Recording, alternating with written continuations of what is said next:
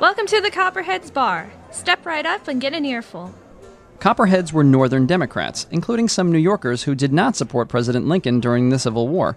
First, we'll explain what this is all about, and then you'll be able to take off your headphones and listen through one of the tubes on the bar. Copperheads got their name because they wore copper pennies with the word liberty on them as lapel pins.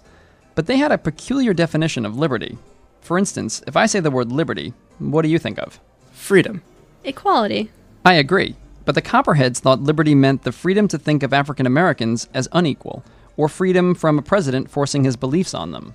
At bars like this one, New York's Copperheads met to criticize Lincoln, just like pundits do on TV and the internet today. We've dressed some of the famous Copperheads as bartenders.